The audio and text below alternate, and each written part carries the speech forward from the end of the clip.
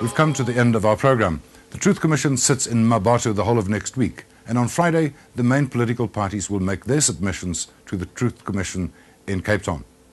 We leave you with scenes of Archbishop Desmond Tutu and Dr. Boraine at the Vrouemonument in Bloemfontein this week. Monument to one of the biggest human rights violations in our history, the death of more than 26,000 women and children in British concentration camps. From our team, good night.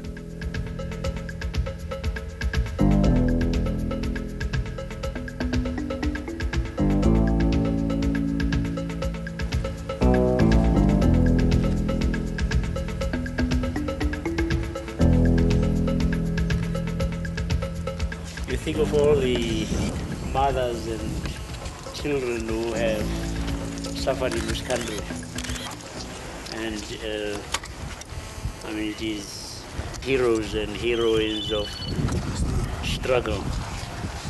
I see here, I mean, our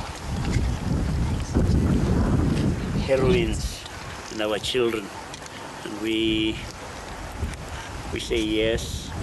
We say yes to all of the women of this country who have borne so much pain. But that pain and suffering must not be in vain. That it will bring about real change in the hearts of very many. And we hope that many will hear the cries, will see the tears from way back, including the tears of those who wept for the victims in the concentration camps.